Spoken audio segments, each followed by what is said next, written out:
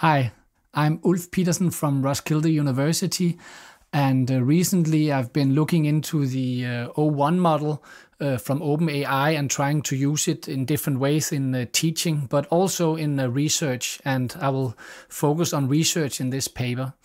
And the o1 model is special because it can do some reasoning, so it's reflecting before it's coming with the answer.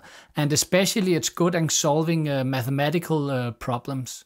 And so I want to show you how I've been using this model in a paper that I'm writing right now. So this is not something that the model have been trained on, so this is some new problems. So let me put it a little into context. So here is a paper that came out last year where I'm together with Jeppe. We are studying a model for nearly hard spheres and how they behave, how they crystallize and things like that. And this paper gave me an idea for the next paper because the theory we developed here was in 3 dimensions and for one particular potential between particles. And I thought, okay, this can be generalized to any dimensions, 1, 2, 3, 8, 15, and to a more wider class of potentials. And so then I started to writing on this manuscript, and I've been working on this on and off for a little more than a year now. And so in this paper, I am looking at this more general theory, and you can see there's a lot of math here. And so let's see here. So if you look at this one here I'm defining an integral that I'm then putting all the details in the appendix. And I remember back in a year ago when I had to solve this integral, it turns out that it's a little tricky to solve, and it's also a little tedious. So I really had to write it down on paper many times and make sure that I didn't make mistakes. Spent quite a long time on that. And also just to make sure that I did it right. Let me scroll down here. So here is now the appendix. And so here you can see I put down some of the intermediate calculations that I then double check to see if I did it right. As a test, I also wanted to put it into some of these CAD tools that can solve these mathematical things. And I worked for a full day, I think, and I couldn't get these tools to solve this. So maybe that's because I'm not good enough of using them. And then recently this o1 model came up and became available for us. And then I tried, okay, I'm going to try this math problem, and I know the solution, so I know what it should get. But just as a double check, I wanted to see what it gets.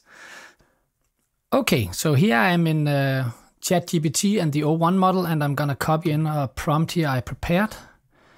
And so it's saying here, let int d, it says here that int d is an integral and is over all spatial dimensions d. So this could be 1, 2, 3, or 8 dimensions. And then here I put in the integral in this LaTeX form. And in the integrand, there's some variables like this w and v and e, and there's some integers and like I and j. And so I'm defining what they are here just in everyday language, telling it here that this is the pair potential and the pair virial is the derivative of the pair potential, and the pair Boltzmann's factor is defined like this. So you have to plug in these things, and that's why this integral becomes a little bit complicated, because when you put in these variables, it becomes a little tedious, and you have to really pay attention. So let's start the prompt and see if it can solve it.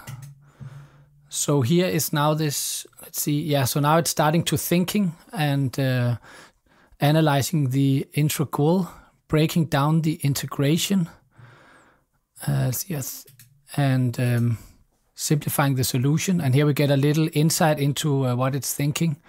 So let's see, analyzing the integral. And you can see here it's focusing on low temperature. So it's kind of trying to break down and see how it can solve it. And this is just a summary of what it's thinking. And see here, understanding the volume elements. So that's an important part because we're doing this integral in d-dimensional. So we have to go into some spherical coordinates. So it's realized that. And then it's doing some substitution and simplifications. That's where I was worried that I made mistakes. So let's see if this one is better. And reworking integral and doing things. And let's see if it's finished. Oh, it's still thinking. Okay.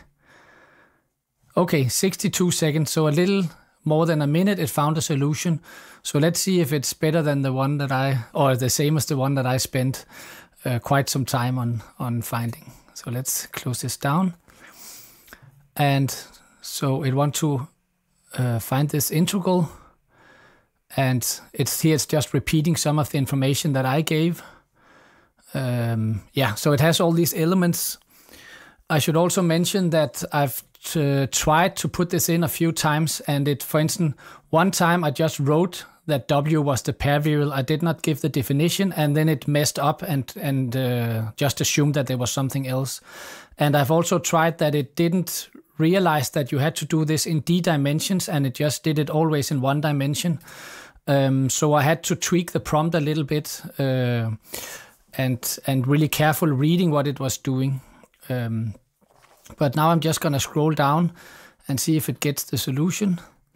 Then it has this integral, and here's where you have to use, for instance, a limit. So you have like a temperature going to 0, and then the limit goes from 1 to infinity. And then you can solve the integral because it becomes something with gamma function. So let's see if it realizes that. Yes, and here you have this something here with a gamma function.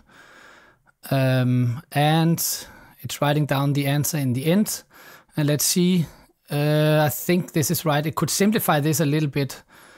Or I simplified it differently, but it looks okay. So it seems like it got the right solution here. So I think this is quite amazing. And what's really nice about this is that you can put it in this everyday language and it's figuring it out. But you really have to read this and make sure that it's doing the right things. I've tried a few times that it's going off in a wrong direction. So I think this is really amazing how it could be used. And this was much easier to use than these CAD tools. And so because I've calculated this by hand, I know that it did this right. But I think it also made it more pedagogical than what I did in my appendix. In my appendix, I just gave all the steps. But here it gave a more pedagogical explanation of what was going on. So maybe I have to go and rewrite my appendix to make it a little more pedagogical. Okay, I hope that you enjoyed this video, and thank you for watching.